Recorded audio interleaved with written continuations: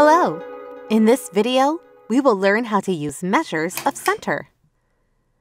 Sometimes we need to use one number to represent an entire set of numbers. For that, we can use a measure of center, such as mean, median, and mode. To find the mean of this set of numbers, which is sometimes called the average, we add the numbers together and then divide by how many numbers are in the set. The mean of this set of numbers is 9.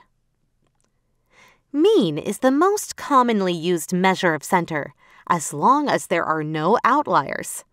An outlier is a number that is far away from the rest of the set.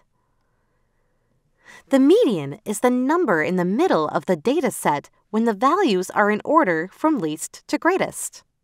If there is an odd number of values in a data set, the median is the number in the middle of the data set.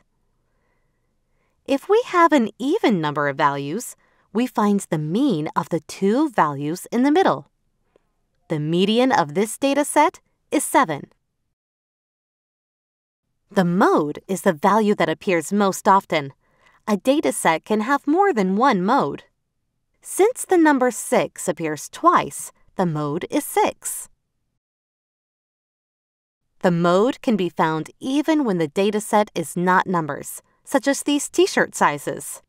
Large appears most often, so it is the mode. And that's how you use measures of center. See you next time.